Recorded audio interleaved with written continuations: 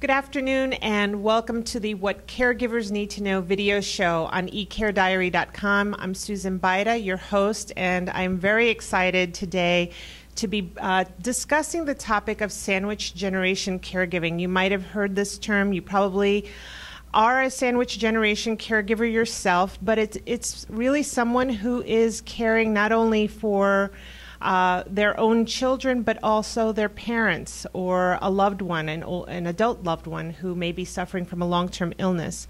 I'm very excited to have two guests who know this topic very well and have created not only a website, but also a Facebook page dedicated to the sandwich generation. Their website is called thesandwichwoman.com.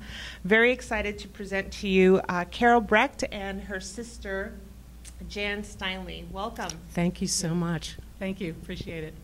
So let's get right into this because I relate very closely to this topic, and I wanted to ask you what compels you to do what you're doing. Well, back in the fall, at the end of my mother's life, I was reflecting on my caregiver journey, which was very tough. It was a very lonely journey. And I decided I wanted to write a book to have somebody not feel so alone. I wanted to create a connection for somebody to feel that they had support. Yeah, well, that makes a lot of sense because a lot of people feel very isolated in the experience of doing both. And so tell us a little bit about your, so you cared for your mother and you also have children. I do. I have 4 adult children. They're 25 to 32. I have a daughter and 3 sons. And my parents, I always lived close by them. I had a very close relationship. My kids were really grown and independent at this point. When my mother became ill, my father was still working full time. We had just closed our business, so it was the obvious choice. By default, I would go help. I was like the helping daughter, which bloomed into a full-time, huge position to manage my mother's care. Sure, I can imagine. It's very involved and, as we all know, very complicated and complex. And Jan, tell us a little bit about your experience. Well, I totally know what it feels like to be sandwiched between helping your kids, who these days are maybe leaving home a little later, and dealing with aging parents. Actually, both my mother and mother-in-law declined in health around the same time, and it was very difficult and stressful. And you know, I think it's great that I can use my artistic talent to, you know, help support people that are going through that same kind of journey. Excuse me. There's millions of us now. I think the one figure we heard was over 66 million baby boomers, you know, between 35 and 65, right in there, who are now dealing with their kids at the same time and or also maybe helping out the seniors in their life. So it's a stressful Yes, thing. absolutely. So this all emanated from your desire to put your thoughts in writing. Well, you know, my desire was to help. All I could think about was, oh my gosh, this is so hard. This is so lonely. I felt so isolated. I mean, all my siblings are in town. I have tons of friends. And I felt extremely withdrawn at certain points. I did make it a point to go to a support group on occasion, but my mother's care was so intense. It progressed. I mean, there's a progression there. She had severe memory loss ultimately. But it was such a lonely journey, and it was so sorrowful. It was awful. And I just was so, I'm a helper by nature. So I was so compelled, like, man, there's got to be millions of people going through this. I'm not the only one. Yeah. And at the time when I was in the throes of caregiving, I didn't have a bunch of time to sit around and go read books. I didn't know what to do. I was just flying blind. Just the learning curve was great. You do what you got to do.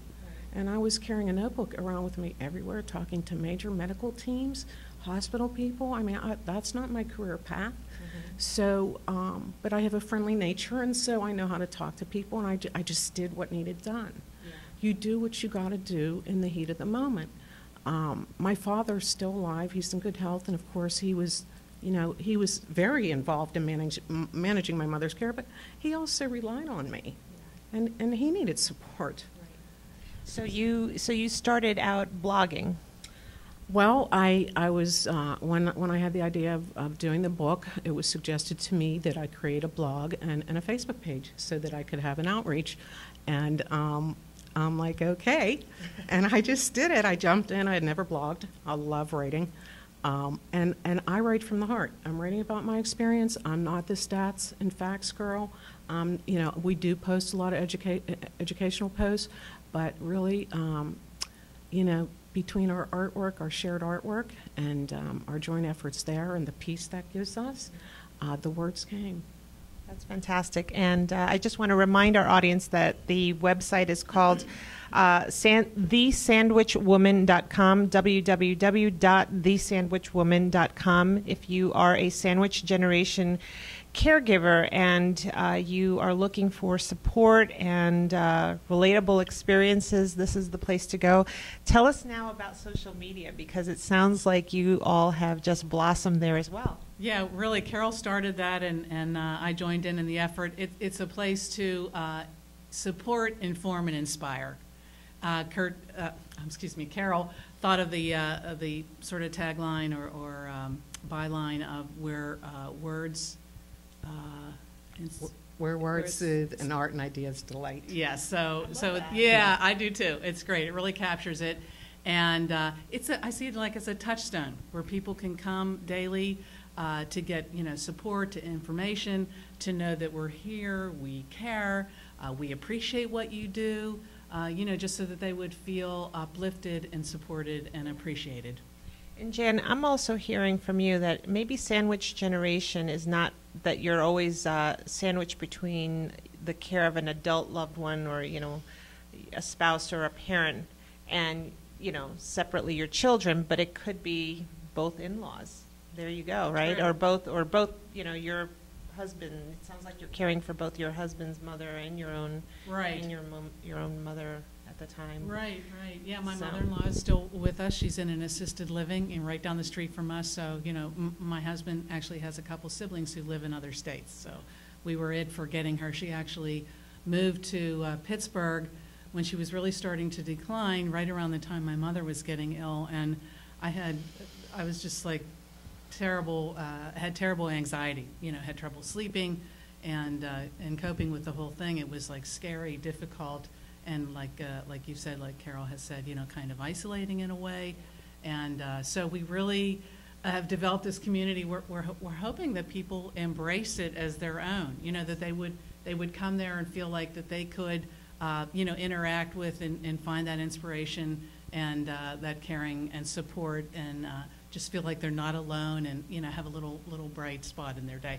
And to remind them, too, a lot of it is reminding them to take care of themselves. Exactly. And that's what I was so drawn to what you've created, not only on the internet with thesandwichwoman.com, but also on Facebook, because so many boomers are going there for community.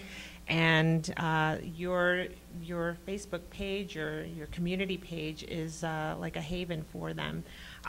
You call it The Sandwich Woman Caring for the Sandwich Generation. It's a community page on Facebook. And tell us also a little bit about your artwork and some of the things that you brought with you today. Okay. Carole and I are both artists. We create Zentangle-inspired art. Zentangle is a meditative art form. It's actually a patent pending method. And it's a way to create beautiful images by drawing structured patterns. So Carole and I both discovered it a little over a year ago, fell in love with it. I to the point where I'd say I was obsessed. And I went and trained with the founders in Providence, Rhode Island this spring and became a certified Zentangle teacher. So I am offering classes and workshops in the Pittsburgh area now, and next year also in Phoenix and Denver. Yes. Can you show us your iPhone cover and your pillow there? I love this.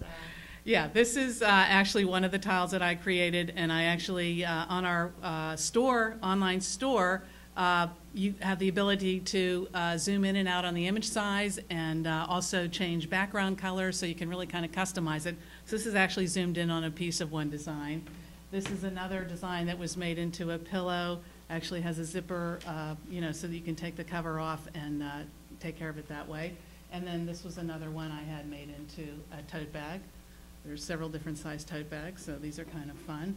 And There's something very peaceful. Just looking at these images. There's a calm and a sense of peace that comes. So it's a wonderful gift to give to someone who's stressed beyond imagination. Absolutely. We felt that the Zentangle, with its intricate patterns and this sort of structured kind of pattern making, was a perfect metaphor for the multifaceted sandwich woman.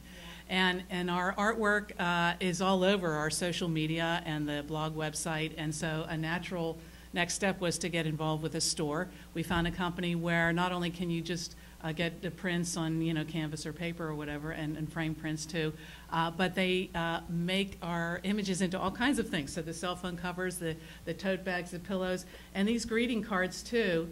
These are some of the cards that my sister has made. I don't know if you can see them there. Let me read it. Let me read the front. Caregivers have a heart of gold. Right. Oh wow, that's great. Hug a caregiver. I love that. Yes, these are common themes on the cards and images. Another, caregivers have a heart of gold. And you can personalize messages on the inside. So greeting cards is a cool thing that we have. And there's actually a caregiver gallery on the store site, which is the sandwichwoman.artistwebsites.com. If you want to go directly there, you can also get there through our Facebook page on the About, under the About heading. There's a link directly to the store. Okay. And on the blog, there's a link there that says our store, and also there are images that are like little slideshows. You can click on those and go directly to the store. So you can get there like 3 or 4 different ways. But it just seemed like a natural thing to make these images available. If you go to the Caregiver Gallery, you'll see all the ones that particularly lend themselves to supporting caregivers.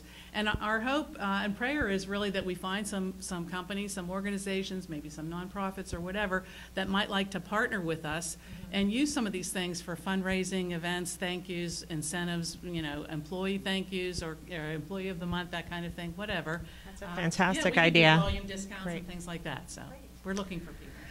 Now, yes. Can I interject one thing? Yes. As far as these cards, I'm a big card giver. I mean, I buy them year-round, always have, love to give them.